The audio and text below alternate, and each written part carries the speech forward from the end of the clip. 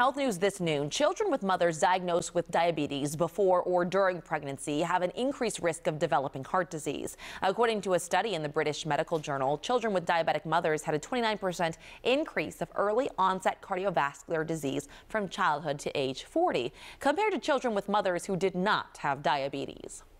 Being more active can reduce the risk of prostate cancer. A study of more than 140,000 men found overall activity, not just intense exercise, reduced the risk.